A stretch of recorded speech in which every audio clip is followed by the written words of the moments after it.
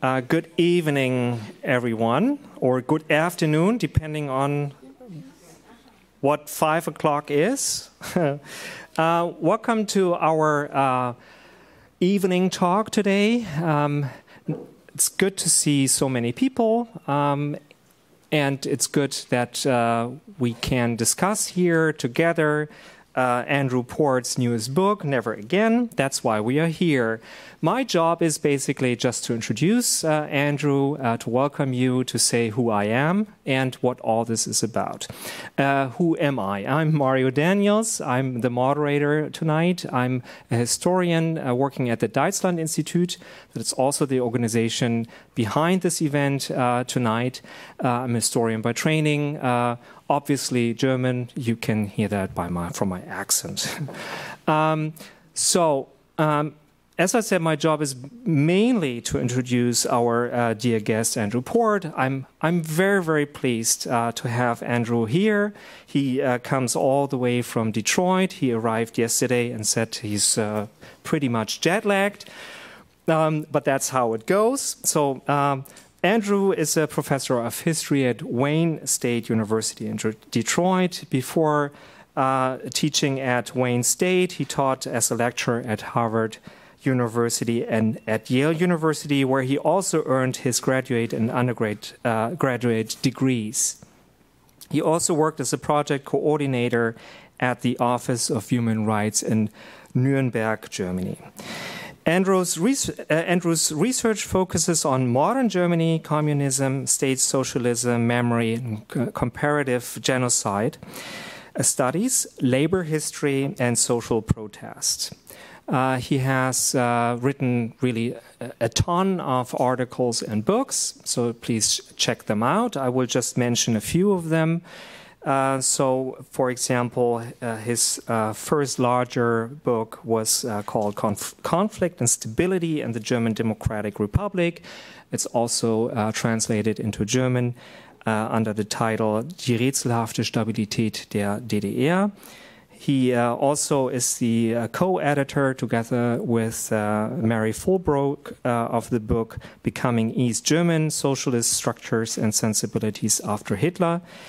And it's not just all about writing, it's also about being a great editor and doing service to the community. And so Andrew was also, for quite a while, the editor-in-chief of Central European History. That's a flagship journal of our field, and he was there the editor-in-chief between 2014 and 2019. And he was also, before that, the review editor of German Studies Review. But we are here to learn more about his most recent book, even though I know there is another book in the pipeline, at least was what I read. But the book we are talking about tonight is called Never Again, Germans and Genocide After the Holocaust. It's just out of the press, 1 year. Roughly 1 year is it already out there, and that's what we're going to discuss tonight. Andrew, thank you for coming. The floor is yours. Mario, thank you very much for your kind introduction. Hanko, you as well. Thank you for organizing this. You probably hear from my accent that I'm an American, from Brooklyn, in fact, that you may not hear. I am going to talk to you today about my new book, and I guess I gave it a plug up there, but here you can see it live. If you want, we can talk during the question and answers about why some of the words are crossed out. Be happy to explain why that's the case.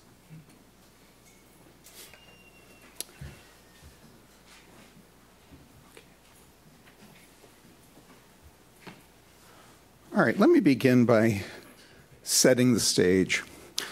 Sarajevo, several months after the signing of the Dayton Peace Accords that ended the war in Bosnia. Departing Serb forces, in a final act of vengeful spite, are setting aflame any structure still standing after their 4-year-long siege of the Bosnian capital.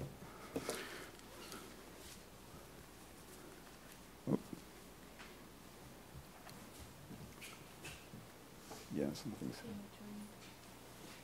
No, something came on here. Be right back.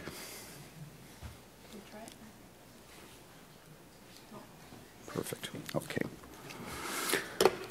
Dr. Rupert Neudeck spends the day with his son, Marcel, in a residential section of the city, breaking down doors, rushing into burning buildings to save the lives of elderly Muslims. The winter of 1996 is a cold one, and Dr. Neudeck taking yet another holiday with his immediate family in an active war zone. It's his third time there since news first broke about genocidal ethnic cleansing, mass rapes, and the setting up of concentration camps in the Balkans. That evening, the renowned German journalist and humanitarian sits quietly in a Bosnian friend's apartment reading, out of necessity by candlelight, a book about the Wehrmacht's occupation of Poland a half-century earlier. Waking to the sound of explosions early the next day, Neudeck looks out the window at all the destruction in the street below. Quote, "That was precisely how I imagined early mornings in the Warsaw Ghetto."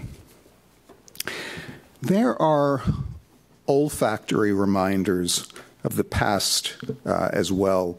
The road that, quote, smelled of genocide near Srebrenica, for instance, or the treacly foul stench of decaying corpses in Kigali. Yes, Rupert Neudeck had also been in Rwanda during the genocidal rampage of 1994, and that was no coincidence.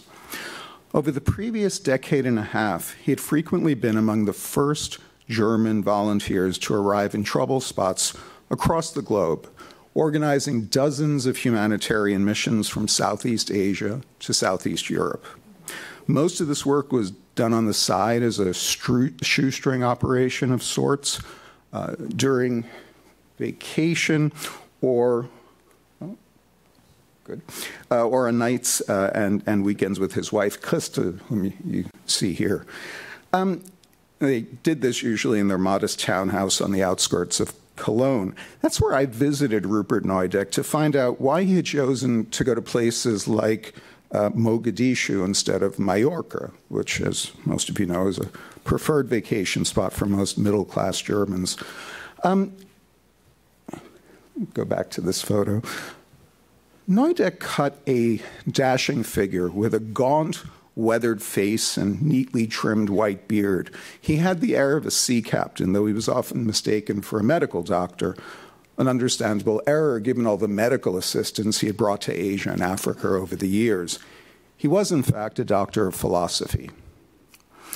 Born in Danzig on the eve of World War II, Neudeck fled westward with his mother and younger siblings away from the Red Army in the waning months of the war. He studied law as a young man and served as a Jesuit novice, but then he decided to change course and write a doctoral thesis on the political ethics of Sartre and Camus.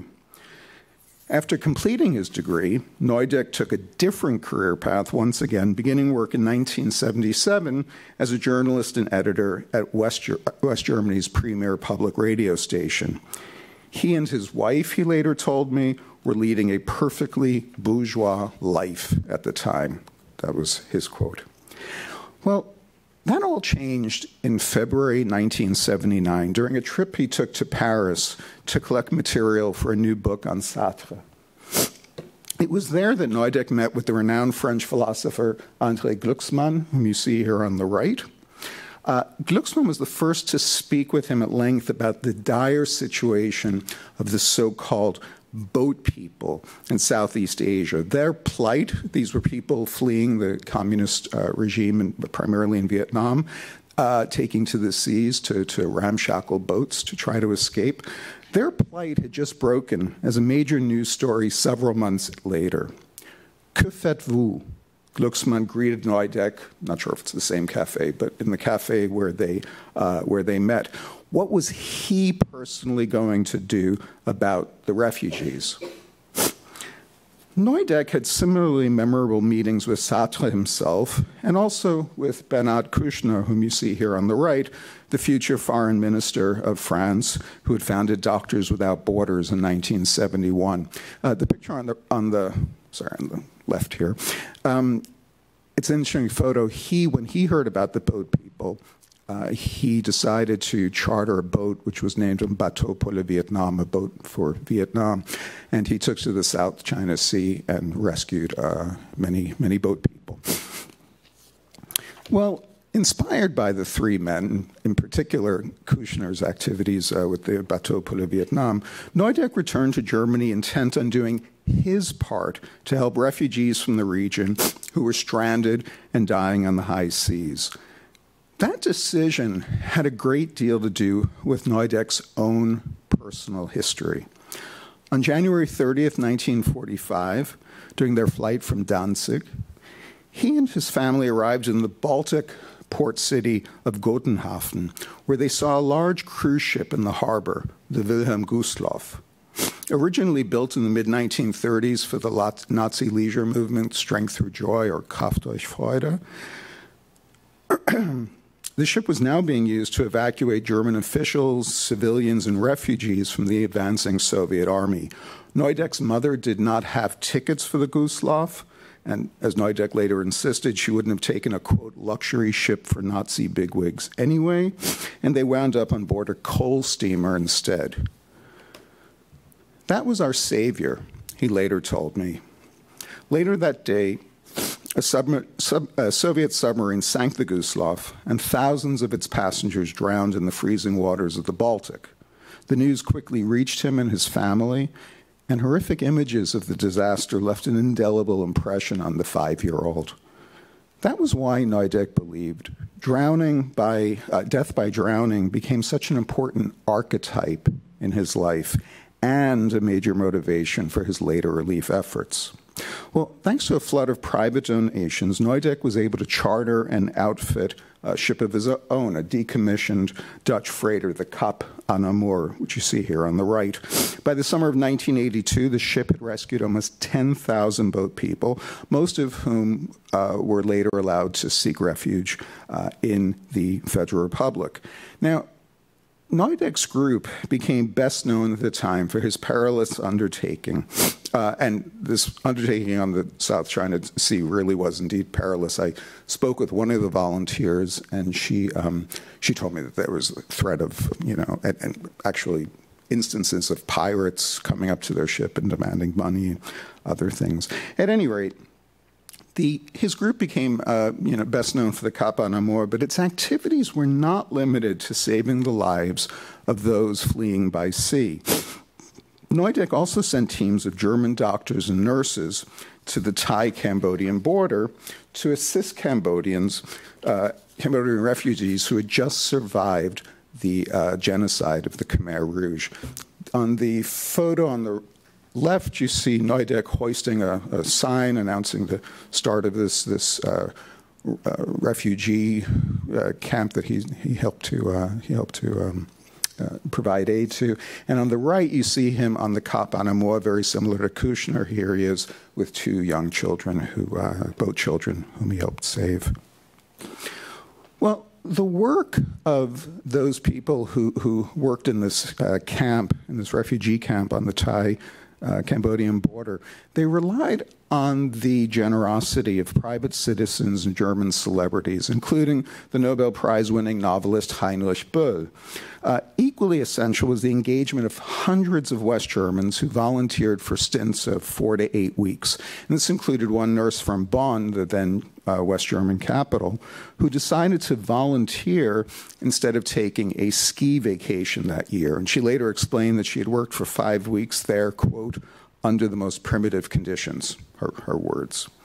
Well, to be effective, Neudeck believed, volunteers had to live together with the people without any showers or other niceties, experiencing hardship and physically sharing their everyday reality is crucial for aid work. That was a direct quote.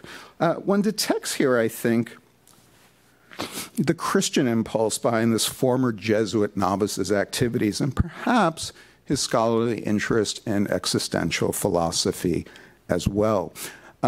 I had to think of that quote when I was doing some research in the East German archives, because in the book I also discuss how the GDR officials responded. And the counterpart to this story, to Neudeck, wanting to live with the people without showers or other niceties, I found a document by East German officials complaining that it was, I think the word in German was unzumutbar. Help me here. I used to speak English fluently. Sounds good. Sounds all right. Okay, I was trying. No, I know. I was looking for the English translation, but anyway, unbearable. Yeah. It was unbearable because it wasn't right that the East German doctors and nurses they sent had to be in places that had no air conditioning, and I did not know that air conditioning was. I know it's a big thing in my country. I didn't know that about East Germany. Anyway. It's about as political as I'll get tonight. Okay.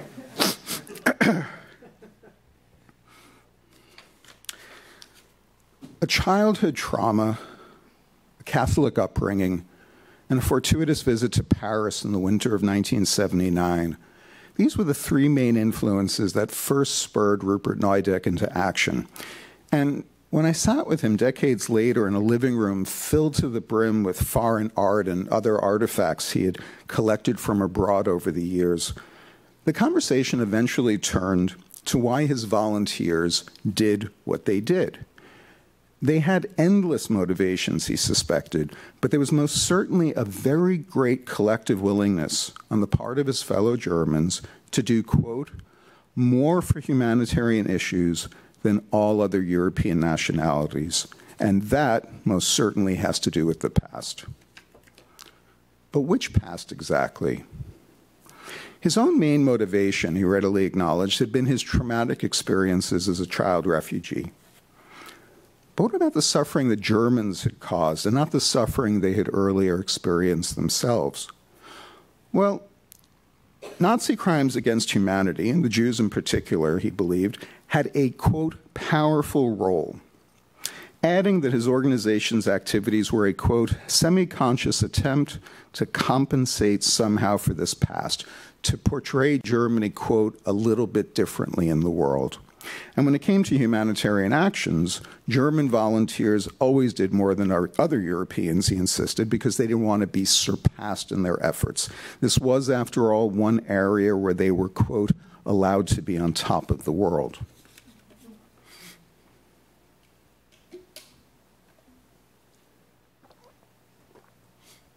I don't know if my younger daughter is watching from Ann Arbor.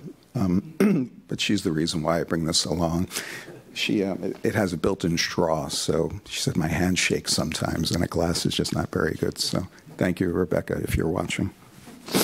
And go to bed right after. All right.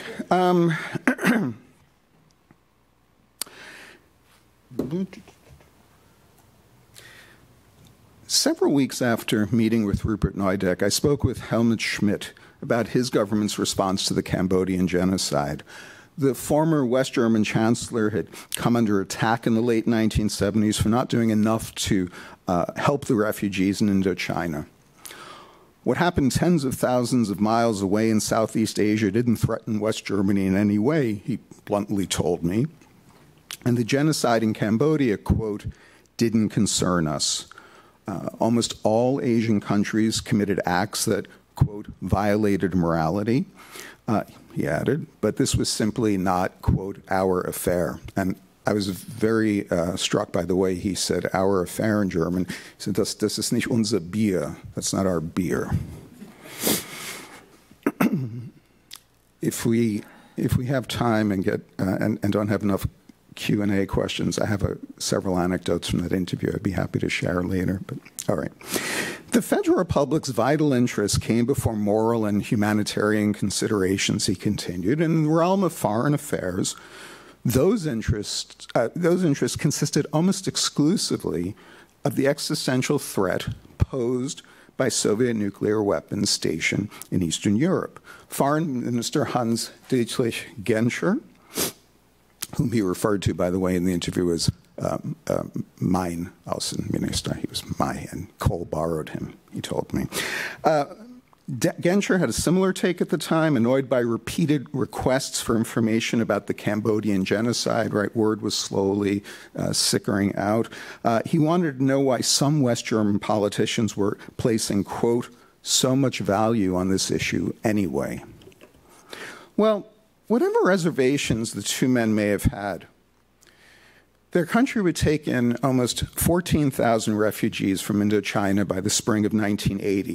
Of course, that may not sound like a lot, especially when you think about recent migration numbers in Germany, but that was the highest number among Western nations without special ties to the region, like the United States and France. Why did the Germans do this? Well, by way of explanation, West German officials pointed to their own country's bitter experiences involving mass flight and expulsion. Like Rupert Neudeck and his family, some 12 million ethnic Germans fled or were expelled from Germany's eastern territories in the mid and late 1940s. Another 2.7 million fled communist East Germany between 1949 and 1961, the year the Berlin Wall was built. Foreign Minister Genscher himself had fled the GDR as a young man. At any rate, and that was something he would emphasize in talks with foreign dignitaries when it came to this issue of how many refugees the Federal Republic was willing to take in. Well, all in good, but as the number of refugees skyrocketed worldwide beginning in the late 1970s, and with it, the number of people applying for asylum in the Federal Republic, the initial willingness to welcome these poor souls fleeing war-torn regions quickly gave way to angry resentment about foreign frauds supposedly taking advantage of German generosity.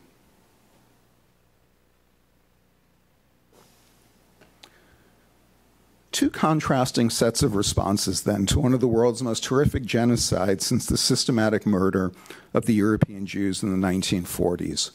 Copious concern and bountiful largesse on the one hand, apparent indifference and acrimonious backlash on the other. Responses that prefigure, in many ways, developments in today's Federal Republic. Since 2015, the xenophobic far right has enjoyed a political resurgence there, in the wake of Chancellor Angela Merkel's controversial decision to welcome more than 1 million refugees from Africa and the Middle East. Both developments drew global attention to Germany, but neither the Chancellor's largesse nor the backlash it brought in its wake should have been a surprise, at least not to those familiar with the story of what Germans have talked about and done in response to genocide and other mass suffering in foreign lands since 1945. That is the subject of my book. Now, I can think of few foreign policy issues more vital than the international community's response, or lack thereof, to state-sponsored mass murder, despite, since 1945, the oft-repeated injunction, never again. German reactions to genocide are important because they provide us with a much better understanding of how and why powerful states have decided whether to intervene in humanitarian trouble spots around the globe. And given Germany's own intimate relationship with the so-called crime of crimes, its responses to genocide in foreign lands are, I think, especially intriguing. Just as important, they vividly demonstrate how domestic debates and political interests influence such decisions. Cognitive factors were especially important here, despite what some political scientists who call themselves realists will tell you. Cognitive factors played an important role here. Values and beliefs, culture, morals, emotions, all of which are shaped by historical experience and perceived lessons of the past. Well, that was especially true of post-war Germany, where an especially intense culture of remembrance about the Third Reich had been cultivated in its western half since the 1960s and about the Holocaust since the late 1970s. East Germany is an even more, well, maybe in some ways simpler, but a different story. And if there are questions, I'm glad to talk about memory politics in both states during this period. Now, there are, of course, few countries more haunted by the darker aspects of their recent history than Germany. Almost 80 years after the end of World War II, the barbaric crimes committed by the Nazis continue to cast a long shadow at home and abroad, coloring perceptions and self-perceptions of the country and its people.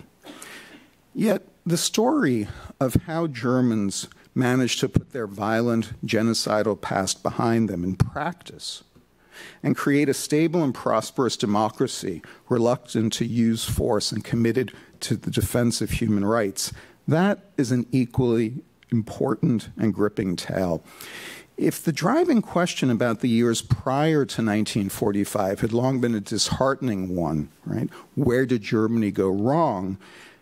The period since the war presents a different puzzle. How and why did Germany go right? I don't mean politically.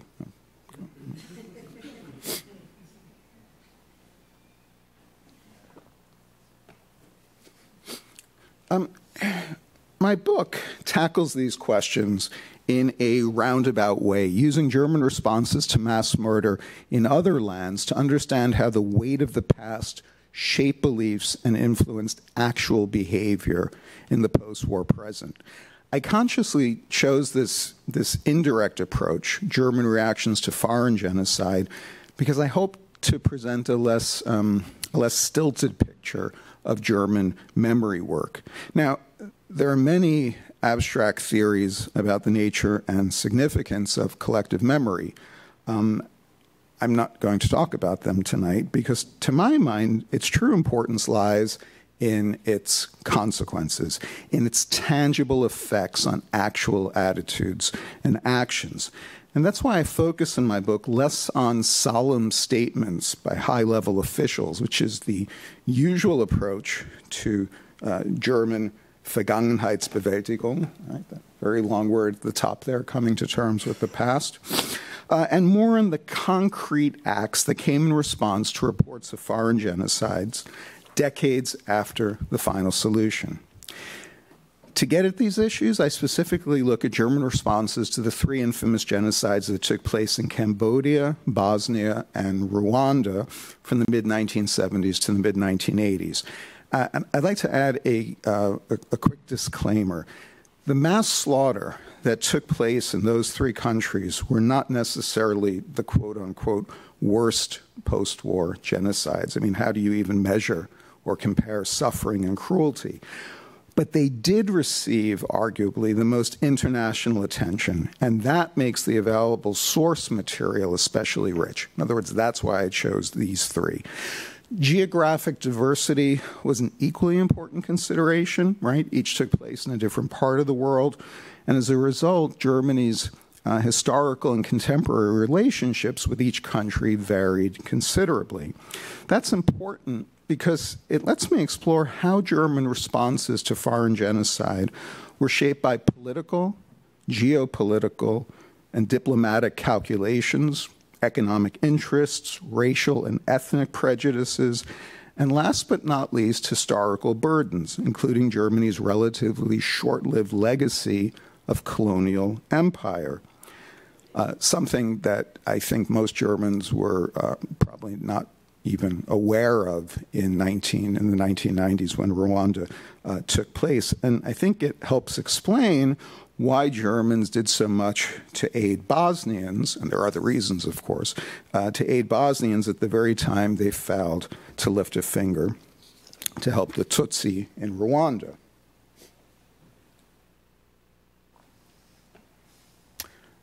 That shot at Germany's reaction. Let me just give them how my country and every other Western country responded. I'm certainly not singling the Germans out there. But what I did find very interesting is that its colonial past played almost no role in media coverage at the time. Right? That issue of Germany's colonial past, thanks to a number of of scholars has gotten increasing attention in the last 10 to 15 years. We now know about, or learn more about the Herero and Nama. In any event, working on the period from the 1970s to the 1990s is significant. It's why I chose those years, because they lay bare evolving reactions to mass murder during a period of drastic change, from the height of the Cold War, when two German states still existed, to the period following unification, from a time when few Germans showed much interest in the Holocaust to one when few topics generated as much public attention as the genocide of the European Jews. The precise timing of the three genocides is also significant. By chance, a conspicuous spike in interest about the fate of the European Jews coincided with the genocide in Cambodia. In fact, the Khmer Rouge were driven from power the very month that the American miniseries Holocaust aired on West German television in January 1979. Most of you here, I won't go into this, although I'm glad to say something to the discussion. The showing of the Holocaust miniseries was a sensational media event that initiated a public fixation on the final solution at precisely the point in time when first-hand details about the carnage in Cambodia began to emerge, and it fundamentally influenced German responses to the crimes of the Khmer Rouge. In turn, it affected how Germans spoke and thought about their own past. And I think that became especially clear during the infamous Historikerstreit, or historians' quarrel, right? That fierce public debate in the mid-1980s between German progressives and conservatives about the uniqueness and causes of what now increasingly became known as the Holocaust. That's why I include the photo on the right. That's a book that was published by two German journalists who worked for the Spiegel. The idea that, say, 5 years earlier, if an event like that had happened, they certainly would not have called it Holocaust in Cambodia. Her contribution to that is very interesting. She published a two-part series in the Spiegel where she talked about the fate of a single Cambodian family. And I think there are 88 names, and 44 of them are blacked out. You know, the family. So I asked her, I said, were you inspired by the miniseries Holocaust? I didn't get the answer I wanted, which was yes. She said she hadn't seen it, but I thought the parallel was interesting. There are other good reasons, I think, for beginning in the 1970s. This was the decade when global interest in human rights reemerged. It was also when the worldwide flow of refugees reached unprecedented proportions, a development that had a major impact on German responses to foreign genocide. It stimulated humanitarian efforts to relieve mass suffering abroad, but it also stoked fears at the same time about letting in, quote, too many foreigners, especially, quote unquote, bogus ones, supposedly coming to Germany for purely venal reasons. Few issues have enlivened and politicized public debate of late as much as immigration, and not just in the Federal Republic, as we Americans, and I would add as you Dutch, are well aware. My book draws attention to two contradictory impulses then since the 1970s. Rampant fear, anger, and resentment about overburdening and awful German word, Überfremdung, excessive foreignization, and a widespread desire, even compulsion for some, because of Germany's past, to help the less fortunate. A look at German reactions to genocide during the first half of the 1990s takes the story into the period after the Cold War, and thus into a much different geopolitical context. Germany's unexpected unification in 1990 not only marked the end of 4 decades of division, but also transformed the country's international position. The restoration of full sovereignty meant that the country now had greater freedom for maneuver, as well as greater international responsibilities. And its responses to the twin genocides in Bosnia and Rwanda show how this dramatically reconfigured the country's foreign policy as well as its relationship with a now more distant past. Now, as many of you, looking around, probably only about half of you, but as many of you here will remember, the Federal Republic's changed standing in the world gave rise to a great deal of anguish and hand-wringing at the time, right? Would unified Germany remain a quote-unquote tamed power or revert to its dangerous and destructive ways of yore? Had the country truly learned the lessons of its history? Well, the question of what those lessons even were became a great source of vexed debate in the shadow of genocidal atrocities in the Balkans, where unified Germany faced its most significant challenge abroad since unification, whether to participate in joint military efforts aimed at stopping genocide and other human rights abuses on foreign soil. This confronted Germans with difficult choices that threw into disarray the old post-war consensus on foreign policy and the non-use of force. Even renowned pacifists like Joschka Fischer, the former student radical who was beating up policemen in Frankfurt in the early 70s, later became foreign minister. He started also wearing Armani suits and running marathons. If that sounds a little nasty, there's a person. I'm happy to tell you about an anecdote, another anecdote, but a Joschka Fischer anecdote from several months ago, if we have time during the discussion. All right. At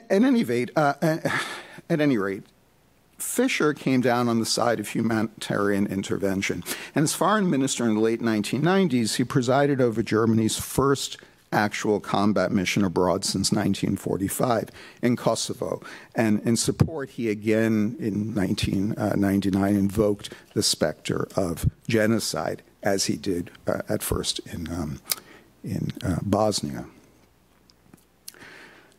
My own initial interest in German responses to foreign genocide came in the summer of 1992, when I first heard reports that Serbs had set up concentration camps in Bosnia. I was living in Germany at the time, and I vividly recalled television images of emaciated men with shaved heads standing behind barbed wire. The images resonated for obvious reasons, and I distinctly recall thinking that this could not be true, that there could not be concentration camps in Europe in 1992. I also recall a great deal of skepticism in Germany as well, as policymakers and public figures in the media struggled to come up with a quote-unquote proper response. Never again Auschwitz or never again war. Those two slogans encapsulated the harrowing dilemma that many Germans faced after learning about the genocidal atrocities taking place in Bosnia. Should their country, because of its past, stand by and do nothing in response to reports of yet another genocide, this time only a day's drive from Berlin? Or should they participate in international interventions intended to stop the mass slaughter by force?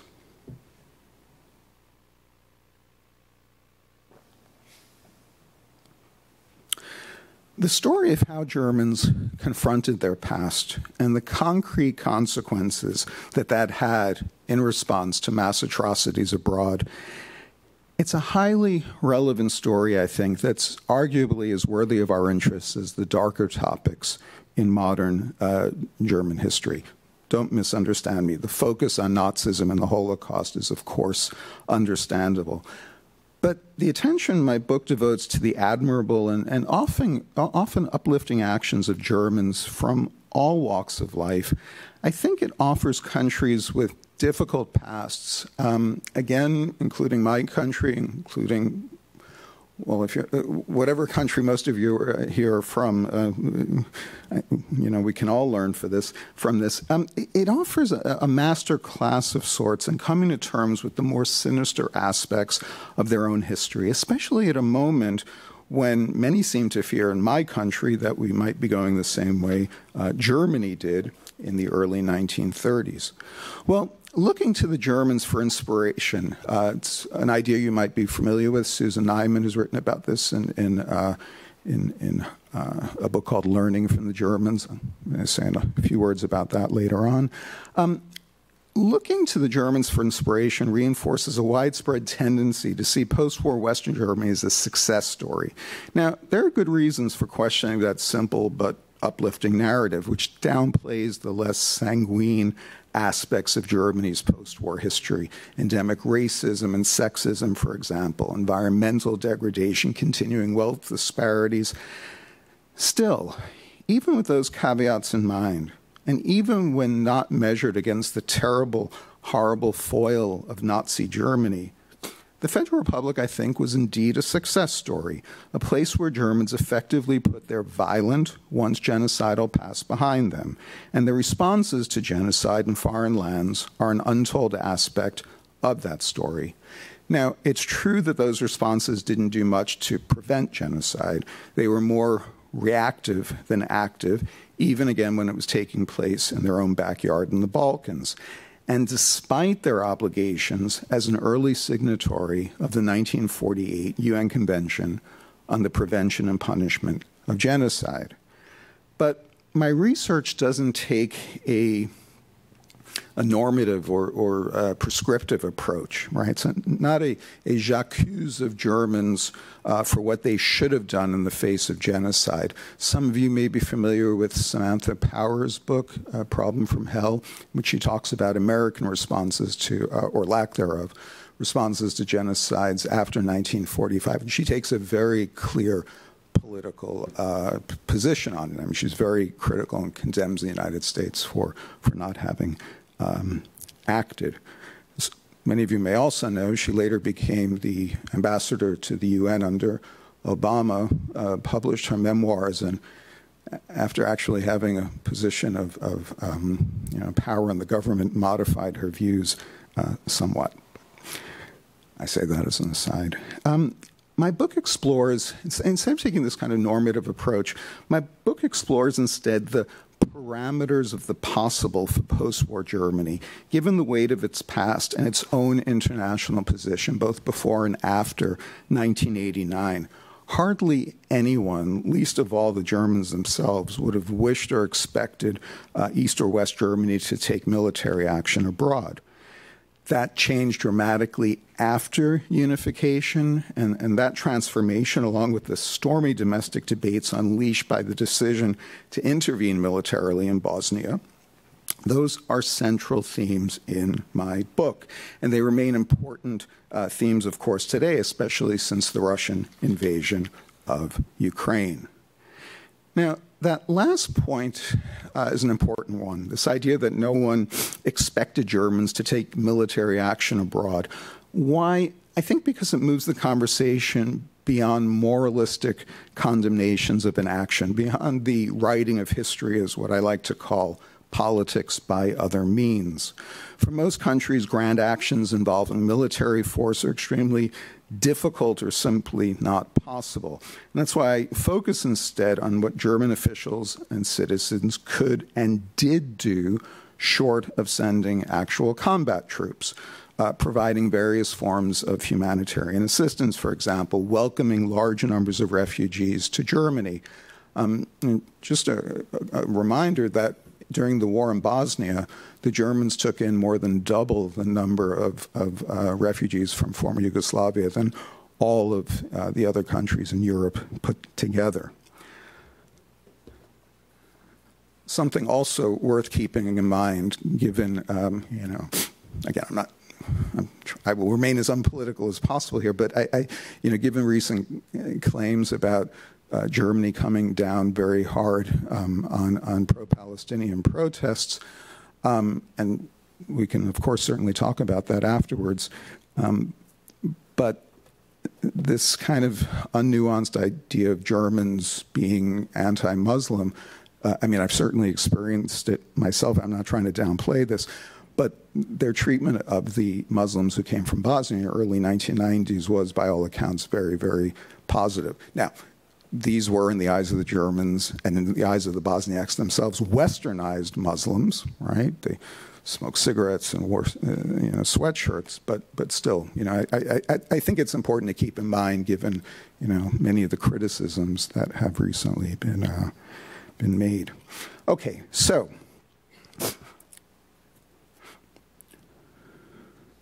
reports of mass atrocities goaded Germans into action, in short, and what they did went far beyond high-sounding speeches meant to atone for past atrocities. And that's significant because it reveals a great deal about German values, mentalities, and quote-unquote lessons learned after 1945. Lessons that should be of interest, again, to Americans and others, searching for effective ways to reckon with the more sordid aspects of their own country's past.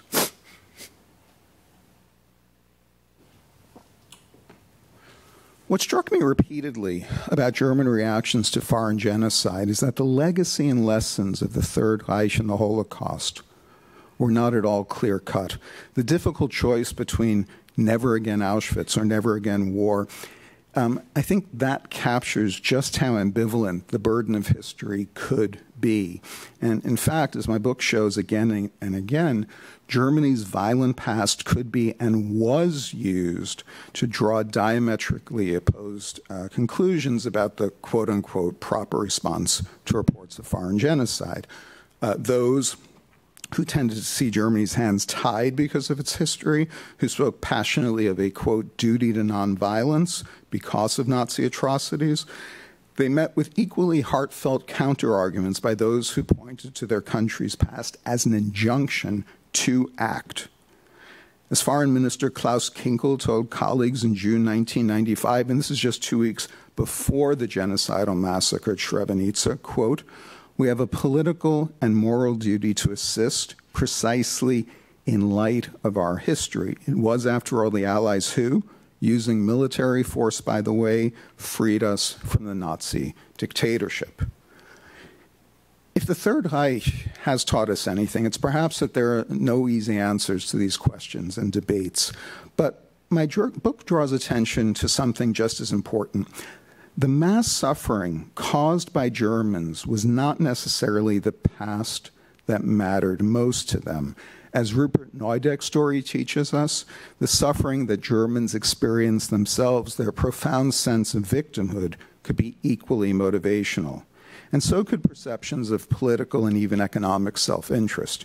In fact, my book shows how these debates about proper responses to genocide were used over and over and over again to score points against domestic political rivals, with progressives accusing conservatives of only supporting humanitarian military intervention in hopes of one day restoring Germany's status as a Großmacht, as a great power. Those on the right responded in kind, asking why the left had remained so silent as the Cambodian communists butchered millions. What these debates also show is that most conservatives confronted and took responsibility for Germany's past as seriously as their opponents on the left. And that's an important and often overlooked legacy of the progressive political upheavals of the late 1960s, when Nazi crimes became, for almost all Germans, regardless of political outlook, the measure of all things evil. The willingness, and you'll see in a second why I'm focusing on this, the willingness of conservative Germans also to countenance their country's difficult past and draw important lessons from it distinguishes them from many of their counterparts in my country, in the United States, where many conservatives seem disinclined to confront, much less take responsibility for the history and legacy of American racism. But it should also serve as a sign of encouragement that such efforts need not be politically exclusive or one-sided, and neither should remorse. There's perhaps another important lesson here for an American audience, what to avoid when confronting the past, and this will be the last point I'll make this evening. After 2 decades of deafening silence about the Holocaust, the pendulum swung in the opposite direction beginning in the late 1960s, producing an almost obsessive public preoccupation with the dark side of Germany's past.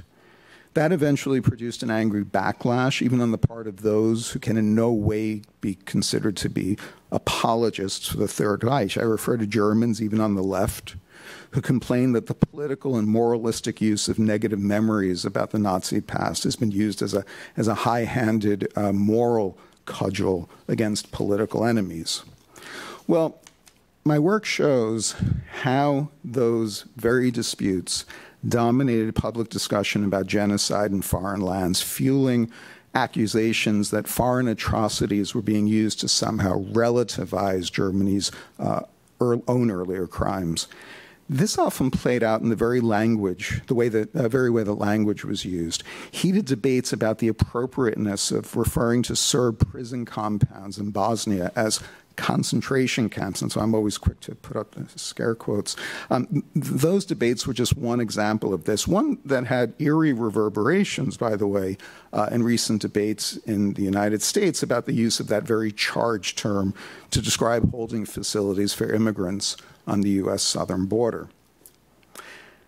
The point is that Americans can indeed learn from the Germans about confronting their own checkered past. Which, again, is something that Susan Nyman believed 4 years ago. She's changed her opinion a little bit in the last few months. She now thinks that German memory work has gone haywire.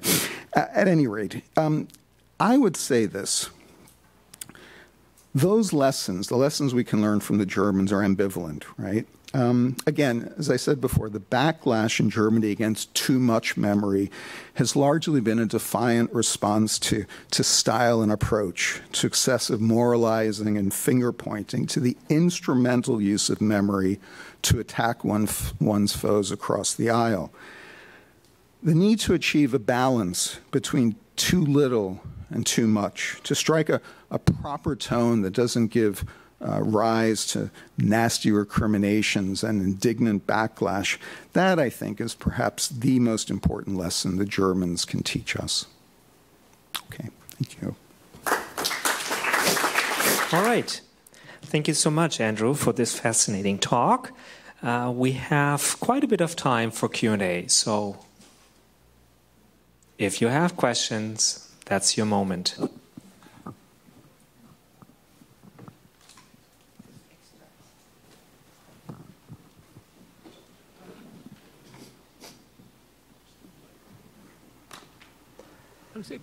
Hello, my name is Ernest. Just keep it Redeker if you want the full name. So my family comes from Hanover, but we're Dutch. Okay, I've been studying on and off the Shoah, as I would prefer to call it, for maybe 50 years, and German history for 50 years. And in recent years, since about 10 years, I've become irritated with the term Holocaust. I prefer Shoah. And if you use Holocaust, why not say the European Holocaust? Because obviously the place where it took place, everything was Europe. The perpetrators were Europeans, the victims were Europeans, the collaborators were Europeans, the bystanders were Europeans, and those that resisted it were Europeans. And my idea has been growing after reading an awful lot about it, is that by making it the Holocaust, the kind of transcendental evil for the whole world, what you're actually doing in Europe, especially in Germany and Austria, the main perpetrators, is a kind of Schuldentlastung, driving away the European responsibility for the Shoah and making it a problem of the whole world, including, say, the Indians in South America, the loyal subjects of the King of Tonga in the Pacific, the Eskimos in the north. Sorry, is there a question in there? Yes. My question in this is, what would the professor think of renaming, rebranding the Holocaust, which is a European thing, into European Holocaust? Likewise, we speak of the Cambodian genocide and the Rwandan genocide. So make it a European Holocaust so that everybody in the world knows that Arabs are not responsible for it, let alone Palestinians. That's my question. Thank you.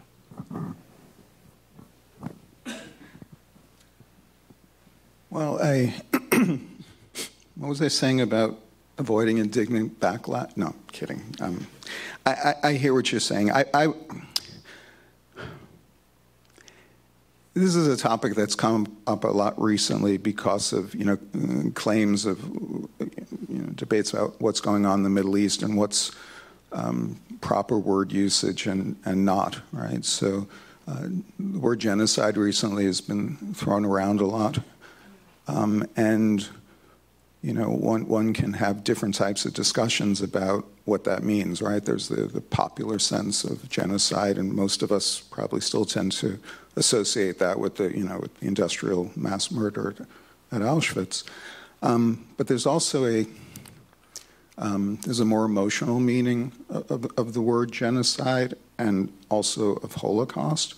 And when you start to use that to describe other mass atrocities, I feel ambivalent. I can certainly see the reason why, and I don't think that word Holocaust was first used to describe what happened in the 40s to the Jews, right? It's this biblical term that goes back.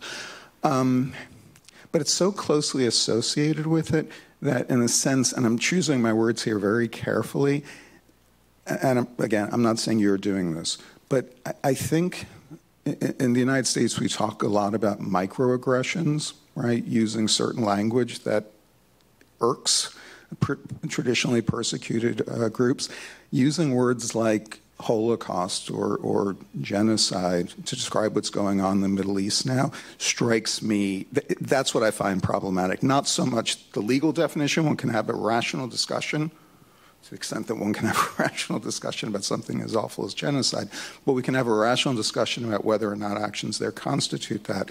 But again, it seems to be has a lot to do with this sense of intent, of motivation. Why is somebody using that term? It didn't answer the question, why don't we call the European Holocaust the European Holocaust and make it clear that it is a European thing that happened? And I would not like to call the other things, whether you call them genocide or not, a Holocaust. What happened in Rwanda is not a Holocaust. The Holocaust is the murder of the European Jews. So why not call it the European Holocaust? Oh, I see. Sure.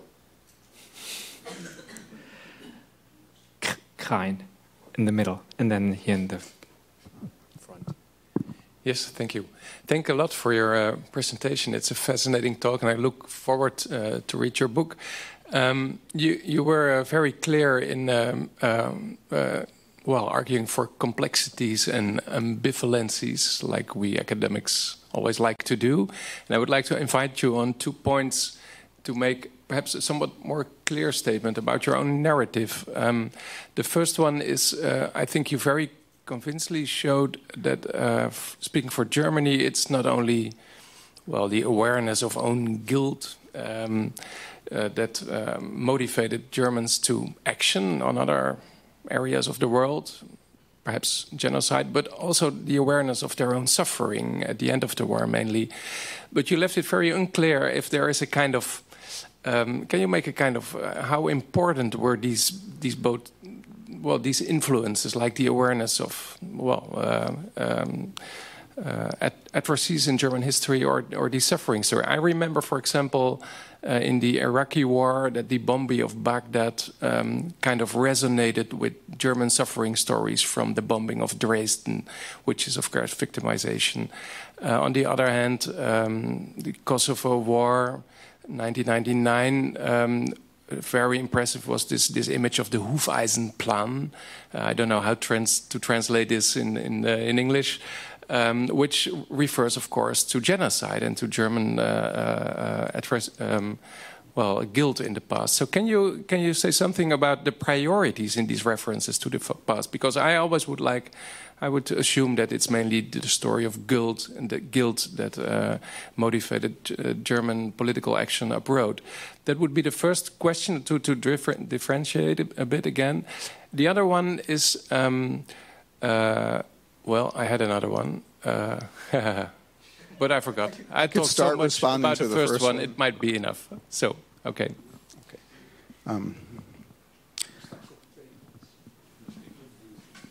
if I understood the question this time, I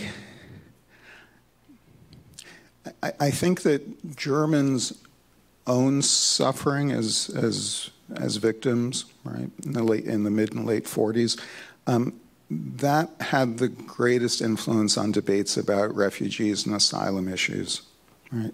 And I'm talking now about the early 90s in particular, about Bosnia, but also when it came to Cambodia. When it came to mass atrocities, ethnic cleansing in Bosnia, right? There, the comparison was automatically with, with more than just, the Third Reich, but with the Holocaust. And much of the language that was used was either by chance or intended, I suppose in most cases, intended to evoke that kind of imagery and association. So, is that? Yeah, okay.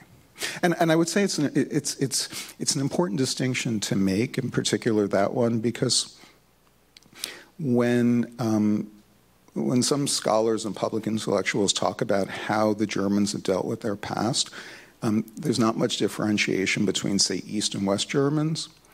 And very often when it comes to, and this is true, I think, for both of those states, one has to differentiate also between how one talks about the Third Reich unto itself and how one talks about the Holocaust. So, for example, there is a great deal of talk in West Germany and East Germany about the Third Reich, beginning in the late 50s and the 60s. About the Holocaust, that really only starts in the late 70s and 1980s. So.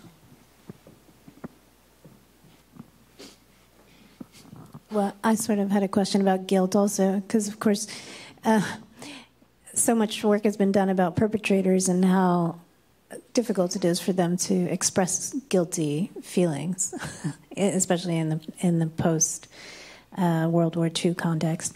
I'm just wondering when that feeling of guilt shifted into a feeling of what you talk about as the idea of compensation, or the idea that there's something that Germany maybe owes to the world in these kinds of genocidal conflict situations.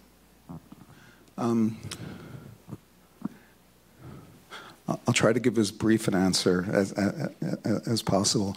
I think the common narrative is that West Germans didn't speak about the Third Reich until the 68ers came along and made it an issue. It's actually not true. I mean, the first decade or so after the end of the decade and a half, until the late 50s, there's very little discussion of German crimes, right? Not talked about. It begins to change in the late 50s. There's a series of anti-Semitic incidents across Germany. These are when the first trials are beginning, right? The Eichmann trial in Israel, then the Frankfurt Auschwitz trials in West Germany itself. So there is, gradually more discussion of the Third Reich, but again, this focus on the Holocaust, that doesn't begin until 79, 80.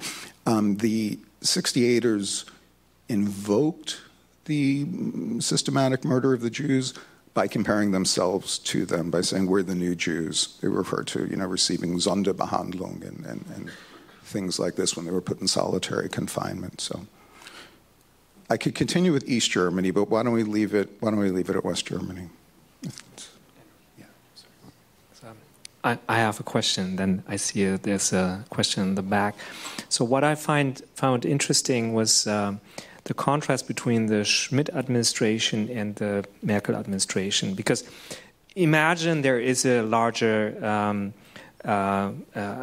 occurrence of mass violence, and Chancellor Scholz would say that's not our beer.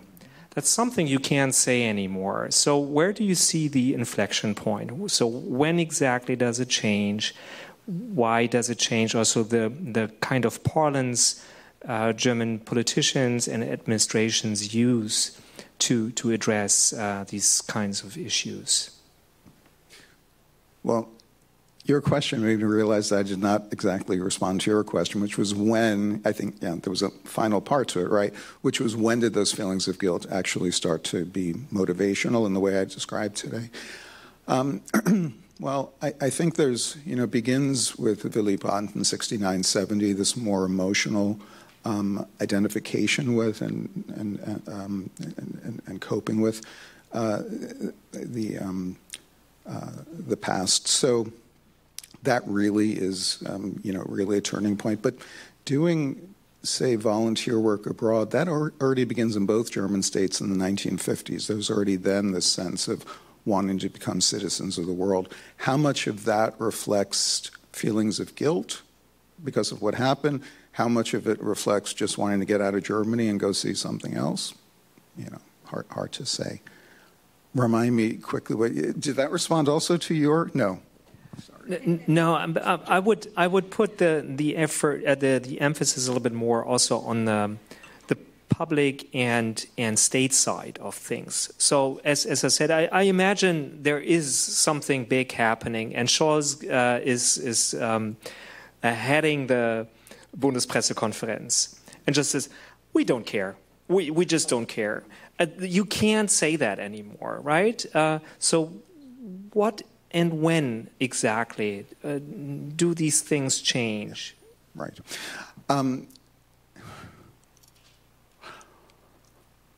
Well, already, I mean, you're right. I mean, Schmidt may be the last of his generation in a sense. If you listen to his, he was the first West German chancellor to visit Auschwitz.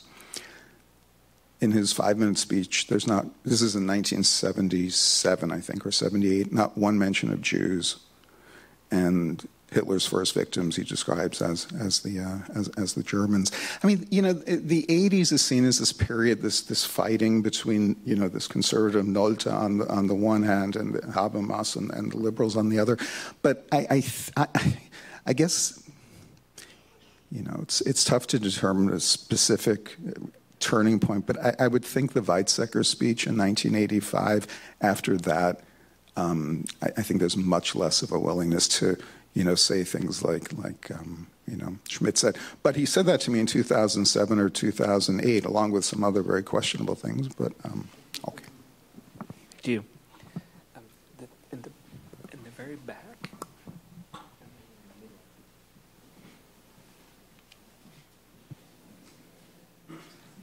Very back.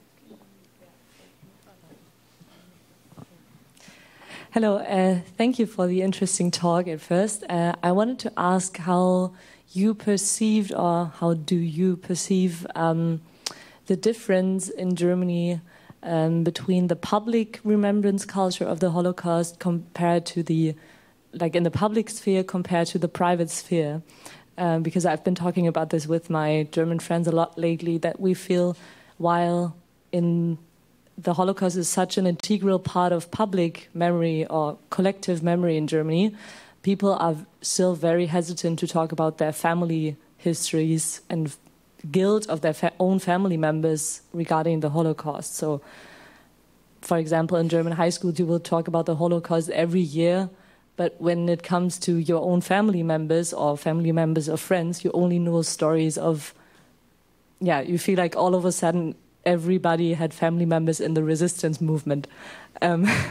So, I wanted to ask, how did you perceive this in your research?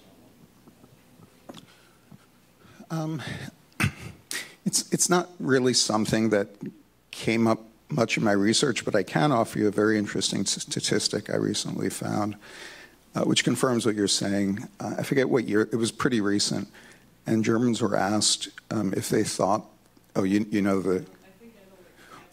whether or not your family were victims, part of the resistance or perpetrators, and I think 1% thought perpetrators and 30% thought victims. So, it's hard to generalize with questions like that. Maybe it was the German circles I was in from the beginning, but there was always a great willingness to talk about that past, but on the part of others, right, much more no desire. So, I really hate to talk about the Germans, and even there, comparing official, even that's nuanced, and what people are saying, saying about what the Germans call the Volksseele.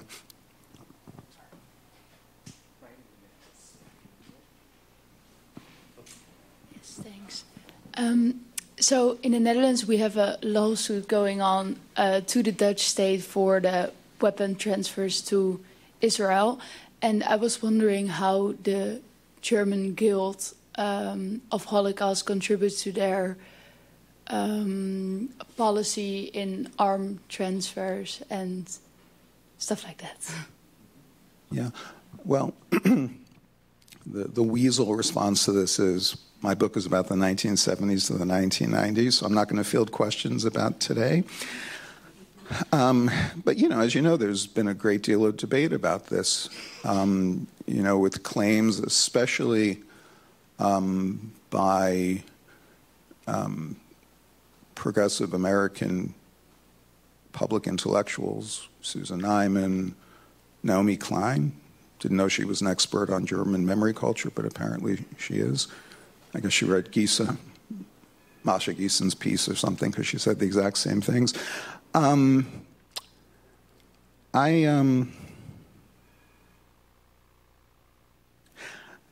think it's different. I mean, I think one understands why the Germans, why officials respond in the way that they do to protest that it is perceived to be somehow anti-Semitic or calling for violence, right?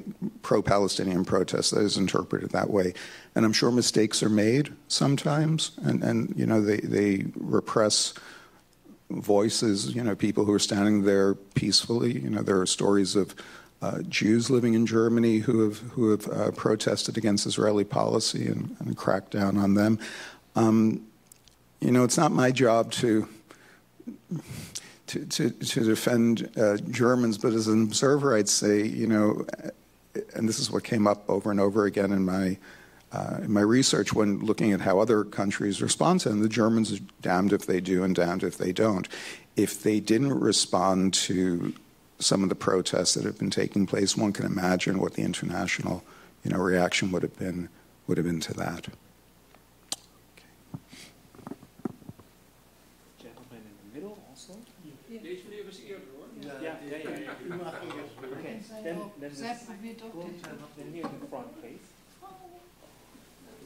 Here? Oh. Well, you just said you wouldn't comment on modern day occurrences. I'm not sure if you can answer this, but I had a question regarding the persecution of the Yazidis in Syria and Lebanon. Only 2 criminals were brought to international court in Germany as well. So what else can we as an international community do to raise awareness and learn from the genocide of these religious minorities and aid in their displacement, which has not been fully reconciled? Well, I appreciate the question, and of course it's related to what I'm talking about tonight, but it's very difficult for me to respond in a should. What should they do or not? We all have, I'm sure, useful ideas.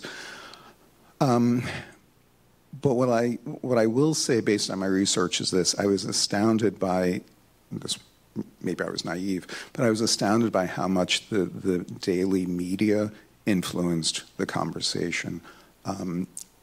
Mainly on the part of officials and others. So I think the media plays an important role in all of this.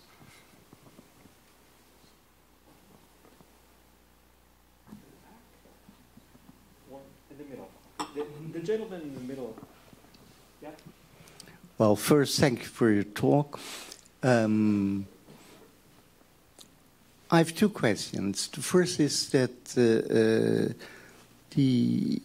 you made a very interesting remark about die Vergangenheitsbewältigung between Eastern and Western Germany, and that is, I think that's right, but the state of Eastern Germany has completely the Vergangenheitsbewältigung has started then, in fact, in the 90s and not before. And that's one thing I like to I like to point out. That's one thing. Second thing, you made a remark about victims and I'm Jewish.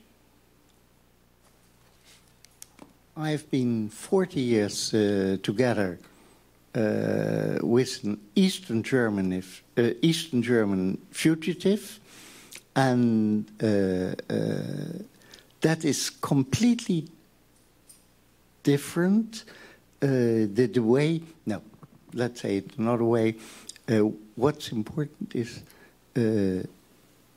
we had to make our own history. And that's what you said about personal history and common history, and that difference is the history we had is a completely different history of the official history, and there are always similarities. That's completely true, but at the other hand, it is we never felt we were born after the war, after the Second World War. We never have been felt as victims, and that's one of the things what I think is very important to emphasize, that our generation, and I'm 70 now, is we have a history, but we are not victims. And if you call us, with you, maybe you didn't mention that exactly, but victimizing people of our generation is, I think, not the right thing to do so. So I'm just curious about your reaction about that. It's a very open question. And I realize it's also an emotional question. So it is it's not a statement of that. Okay. I'm going to respond first, and probably mainly to your first question, which was about how East Germans dealt with the Nazi past.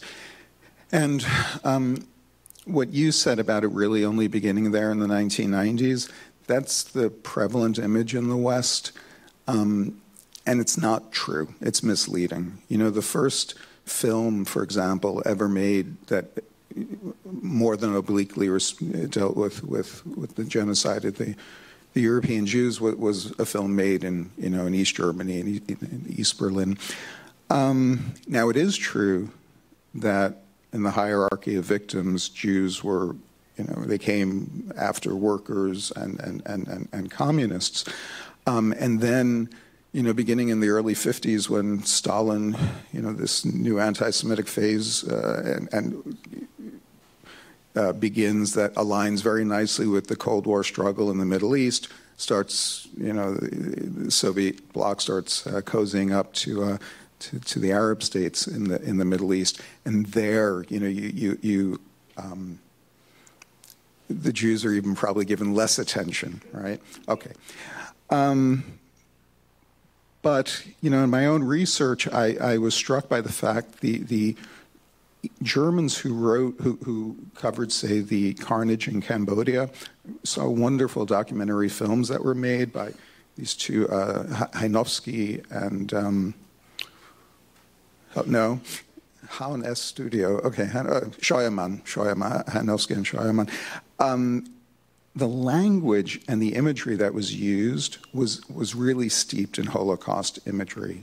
The type, and it had a lot to do with who was covering this. For example, the journalist from Neues Deutschland was a German Jew who came from a communist family. But if this idea that the East Germans didn't discover the Holocaust until 1990, the first statement that the freely elected People's Chamber adopted in March of 1990, its very first statement was an apology for what the Germans and the GDR had done to the Jews. So clearly, it just didn't appear just overnight. One question in the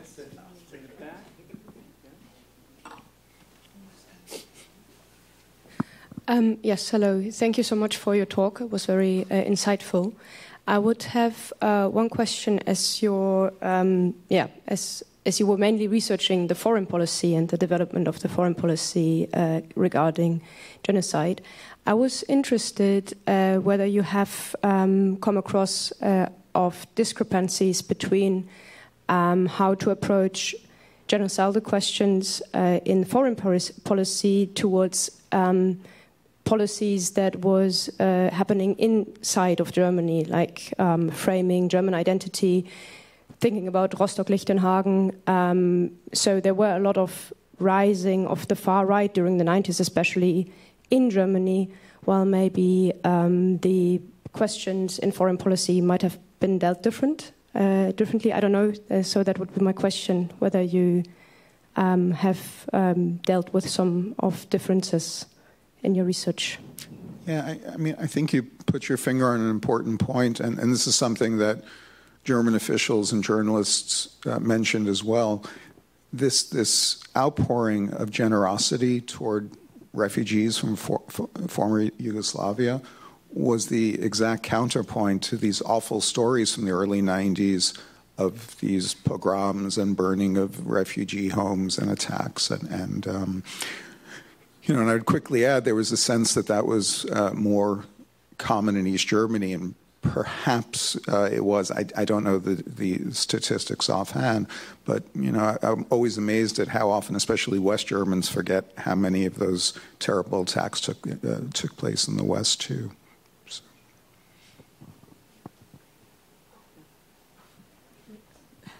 Thanks. You mentioned really briefly the relationship or the policies towards the genocides in Rwanda, but didn't say much, or maybe I missed it. You just said they didn't lift a finger, right? Yes. And did I understand well? That's because of their colonial relationship? No. Oh, no. Then I could. Oh. Why? Why didn't they lift a finger? Right. Well, nobody lifted a finger. I mean, that's part of the answer. I think. You're right. I didn't talk much about the response to Rwanda, and there's only one chapter in the book on it, and the others are all devoted to Bosnia and Cambodia. They certainly reported about it. Kohl and Kinkel, the chancellor and the foreign minister, I believe were the first Europeans to actually use the term genocide to describe this, which I always found strange, because the Germans, as an early signatory of the UN Genocide Convention, certain things devolve upon them as a result of and other states. And I was always amazed at the alacrity with which the officials, and also true for Bosnia, it was also Kinkel and Kohl who first among the Europeans referred to it as a genocide. But there's no sense that there's anything that you're supposed to do, even though you're a signatory, right, of this of this international treaty, and never really a discussion at all about whether the fact that it was genocide, because, for legal reasons, if they had to do something. So it was always, the main debate was not so much about whether or not these three events or others have been genocide, but more about whether it's appropriate to compare the Holocaust to them. Now, Rwanda, very quickly, there was a sense that it was the distance was, of course, much greater, just like Cambodia. It was seen as culturally, far away. Geographically, of course as well. There were claims that the German government was especially resistant to allowing in Rwandan refugees, And the claim was that had to do with racist reasons because they were Africans. So it was a theme. I can't judge whether or not that was why German officials were deciding as they were, but that was an accusation that came up. One last question here.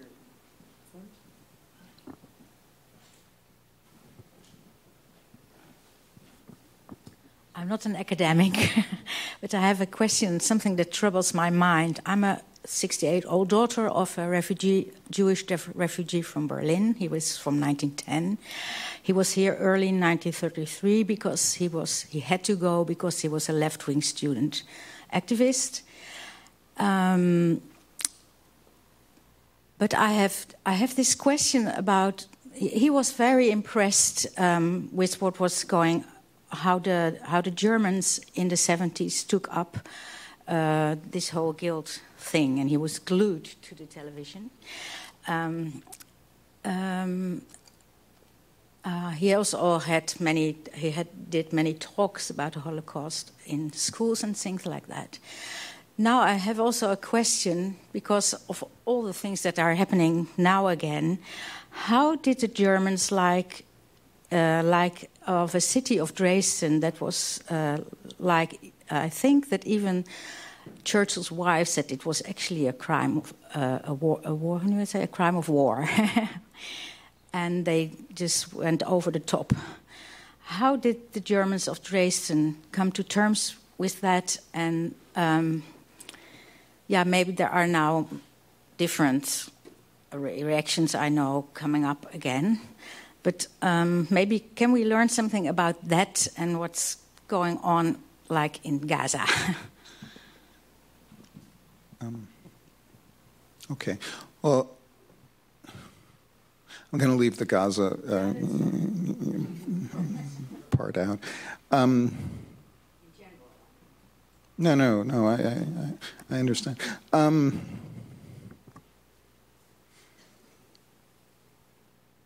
Sorry,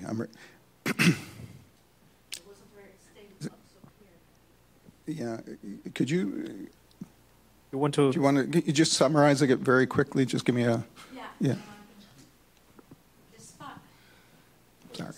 Sorry. Yeah. Despite how impressive it was, how the Germans or maybe the West Germans from the 70s dealt with their guilt, even sometimes maybe even over the top, sometimes very heavily.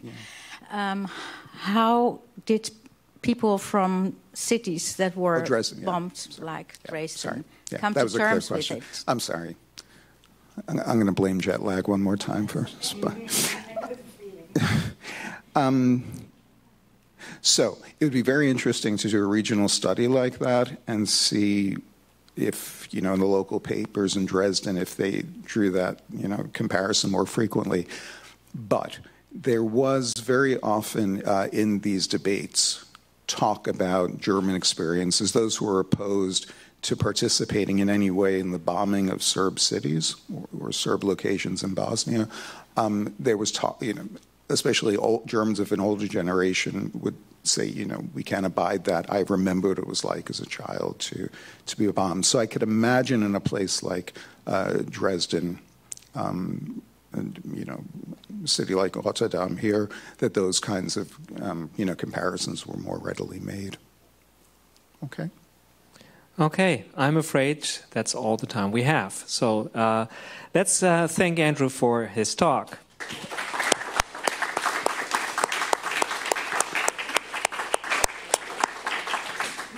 Thank you for coming. Have a good night. Bye.